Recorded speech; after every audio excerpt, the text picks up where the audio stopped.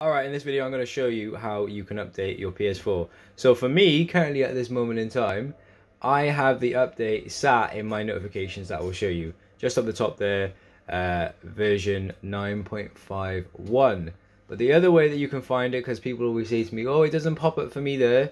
Right, you want to go over to where it says settings, click on settings, then you want to scroll down until you see system software update. Click system software update. And it's literally very simple. So you want to view the details so you know what the update does.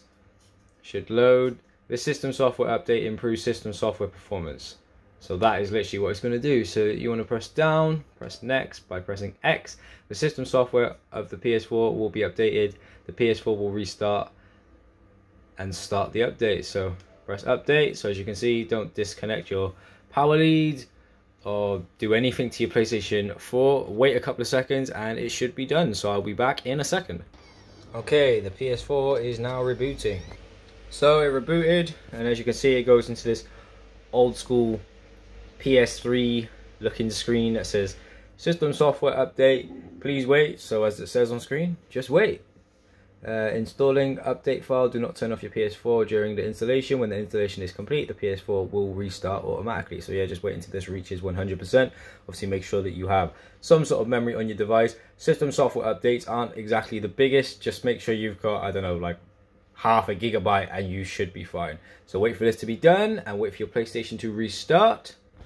Okay, once your PlayStation turns back on, you should see the symbol for the PS4.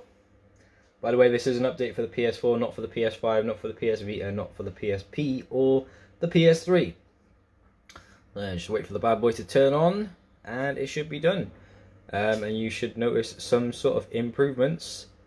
So rebuilding database, so wait for the database to be rebuilt. And yeah, once it's on and ready, you should notice some significant differences, whether they're minor or major.